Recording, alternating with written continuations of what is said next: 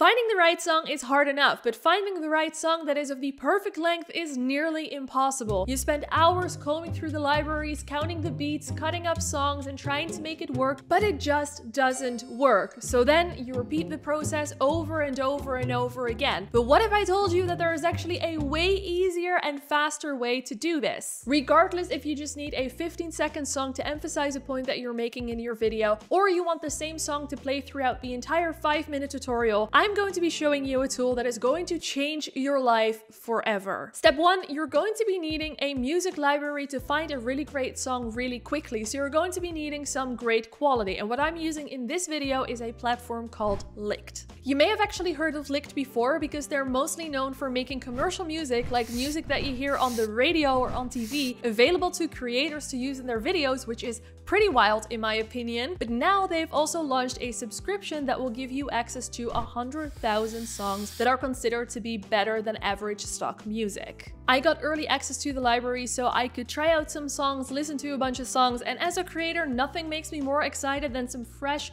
quality music. Now, what really caught my attention is the fact that you cannot just filter by mood or genre, but you can actually also filter by content type or target platform.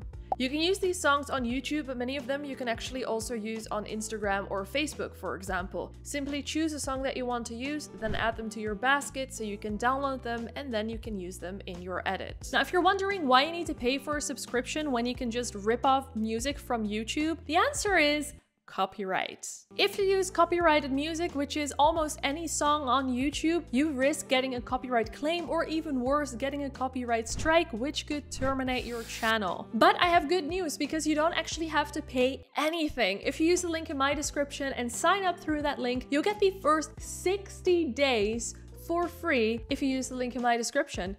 So go ahead down there and I'll see you in a sec. And meanwhile, Licked, thank you so much for sponsoring this portion of the video. Step 2, open Premiere Pro and put our music track on the timeline. The latest update of Premiere Pro added a built-in feature that was before only available in Adobe Audition. Now pay attention because it's a quite hidden feature and you do want to know about this because this is so good, it's gonna blow your mind. Trust me. First, we need to find out if you're actually using the latest version of Premiere Pro. At the time of making this video, the latest version that I'm talking about is v22.2 as the website states. Obviously, if you're watching this in the future, let's say 2023, and there is a newer version of Premiere Pro available, you will still be able to do what we are about to do. In order to check which version you're running, we're going to go to Premiere Pro, About Premiere Pro, and then as you can see, I am running version 22.2.0. In case you aren't running this version, all you need to do is open up the Creative Cloud app, click on Updates, and then update Premiere Pro. I cannot tell you how many people are actually running into issues because they haven't updated Premiere Pro. So if that's you,